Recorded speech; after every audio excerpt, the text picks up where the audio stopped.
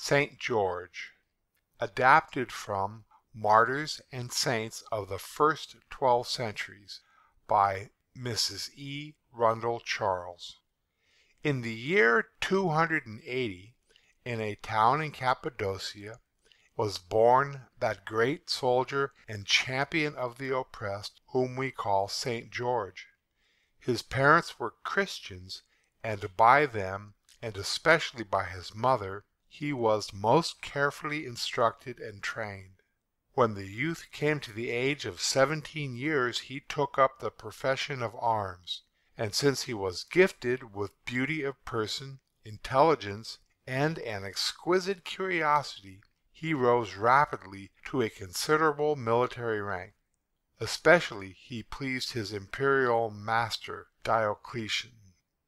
One day, while the emperor, who was devoted to the worship of Apollo, was consulting at a shrine of that god upon an affair of much importance, from the dark depths of the cavern came forth a voice saying, "The just who are on the earth keep me from telling the truth. By them the inspiration of the sacred tripod is made a lie."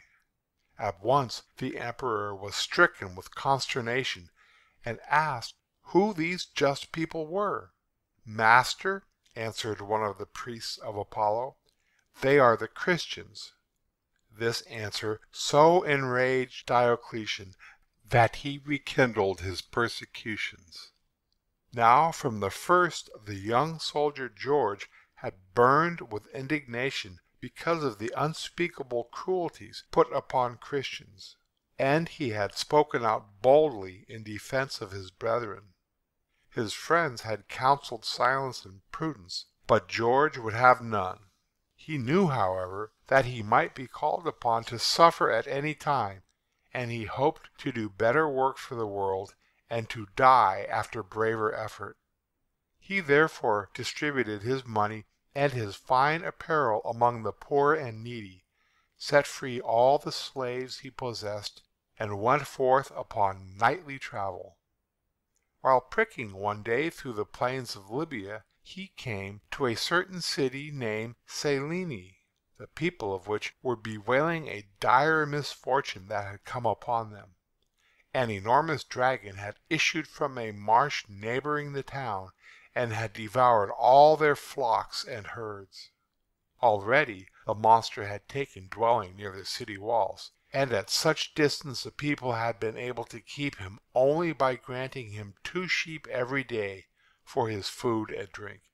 If they had failed in this, he would have come within their walls and poisoned every man, woman, and child with his plague-like breath. But now already all the flocks and herds had been eaten. Nothing remained to fill the insatiable maw of the dragon but the little people of the homes and hearths of all the town. Every day 2 children were now given him. Each child taken was under the age of 15 and was chosen by lot. Thus it happened that every house and every street and all the public squares echoed with the wailing of unhappy parents and the cries of the innocents who were soon to be offered. Now it chanced that the king of the city had one daughter, an exceedingly fair girl, both in mind and body, and after many days of the choosing of lots for the sacrifice, and after many a blooming girl and boy had met in unhappy death, the lot fell to this maiden, Cleodolinda. When her father, the king, heard his misfortune, in his despair he offered all the gold in the state treasury, and even half his kingdom, to redeem the maiden. But at this many fathers and mothers who had lost their children murmured greatly and said, "O king, art thou just? By thy edict thou hast made us desolate, and now behold, thou wouldst withhold thine own child." Thus the people spake, and speaking they waxed wroth greatly. And so, joining together, they marched, threatening to burn the king in his palace, unless he delivered the maiden to fulfill her lot.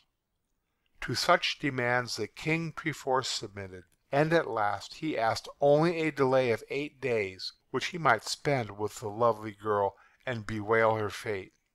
This the people granted. At the end of the time agreed to, the fair victim was led forth. She fell at her father's feet, asking his blessing, and protesting she was ready to die for her people. Then, amid tears and lamentations, she was led to the walls and put without. The gates were shut and barred against her. She walked toward the dwelling of the dragon, slowly and painfully, for the road was strewn with the bones of her playmate, and she wept as she went on her way. It was this very morning that George, courageously seeking to help the weak, and strong to serve the truth, was passing by in his nightly journeying. He saw stretched before him the noisome path, and, moved to see so beautiful a maiden in tears, he checked his charger and asked her why she wept. The whole pitiful story she recounted, to which the valiant one answered, "Fear not, I will deliver you." "O noble youth," cried the fair victim, "tarry not here, lest you perish with me. Fly, I beseech you." "God forbid that I should fly," said George in answer.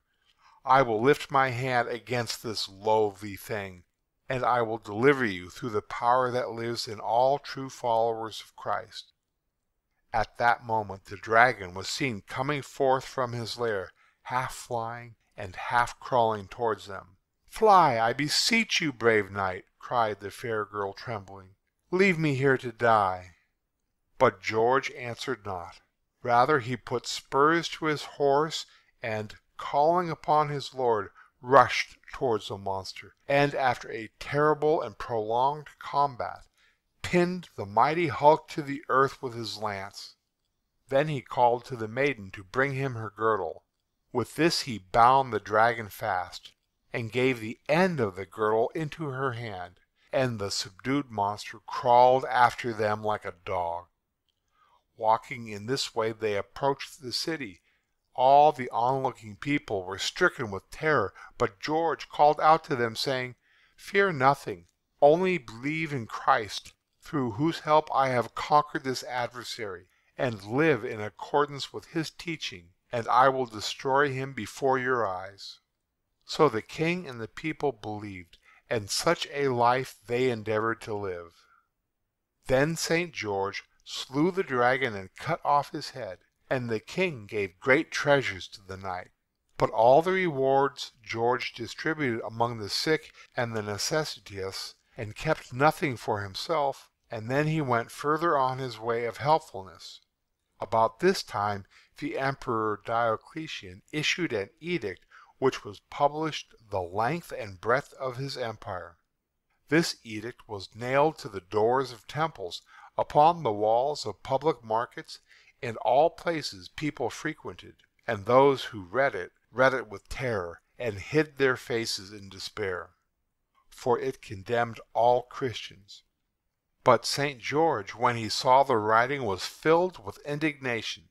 That spirit and courage which comes to all of us from communion with the eternal powers heartened and strengthened him, and he tore down the unhappy utterance and trampled it underfoot. Thus prepared for death, George approached the emperor. "What wouldst thou?" cried Diocletian angrily, having heard from his proconsul Dacian that this young man deserved torture. "Liberty, sir, for the innocent Christians," answered the martyr. "At the least liberty, since their liberty can hurt no one." "Young man," returned Diocletian with threatening looks, "think of thine own liberty and thy future." Before George could make answer, the ill will of the tyrant waxed to ardent hatred, and he summoned guards to take the martyr to prison. Once within the dungeons, the keepers threw him to the ground, put his feet in stocks, and placed a stone of great weight upon his chest. But even so, in the midst of torture, the Blessed One ceased not to give thanks to God for this opportunity to bear witness to Christ's teaching. The next day they stretched the martyr on a wheel full of sharp spokes. But a voice from heaven came to comfort him and said, "George, fear not. So it is with those who witness to the truth. And there appeared to him an angel brighter than the sun, clothed in a white robe, who stretched out a hand to embrace and encourage him in his pain. Two of the officers of the prison who saw this beautiful vision became Christians, and from that day endeavored to live after the teachings of Christ. There is still another tale, that after George had been comforted by the angel who descended from heaven, his tormentors flung him into a cauldron of boiling lead, and when they believed they had subdued him by the force of his agonies, they brought him to a temple to assist in their worship, and the people ran in crowds to behold his humiliation, and the priests mocked him. The emperor, seeing the constancy of George, once more sought to move him by entreaties, but the great soldier refused to be judged by words, only by deeds. He even demanded to go see the gods Diocletian himself worshipped. The emperor, believing that at length George was coming to his right mind, and was about to yield, ordered the Roman Senate and the people to assemble in order that all might be witnesses of George's acknowledgment of his own, Diocletian's, gods.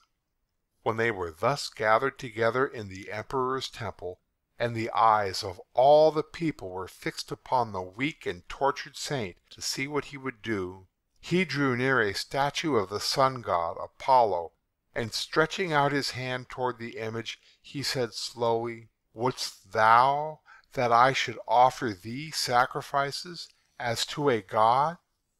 The demon who was in the statue made answer, "I am not God. There is but one God, and Christ is his greatest prophet." At that very hour were heard horrible wailing sounds coming from the mouths of idols the world over, and the statues of the old gods either all fell over or crumbled to dust. One account says that St. George knelt down and prayed, and thunder and lightning from heaven fell upon the idols and destroyed them. Angry at the breaking of their power, the priests of the gods cried to the emperor that he must rid himself of so potent a magician and cut off his head. The priests also incited the people to lay hands on the martyr. So it was commanded that George, the Christian knight, should be beheaded. He was dragged to the place of execution, and there, bending his neck to the sword of the executioner and absorbed in prayer, he received bravely and thankfully the stroke of death in April 303. So stands St. George ever before the youth of the world, one of the champions of Christendom, a model of courage, a brave interceder for the oppressed, an example of pure, firm, and enduring doing for others, a true soldier of Christ.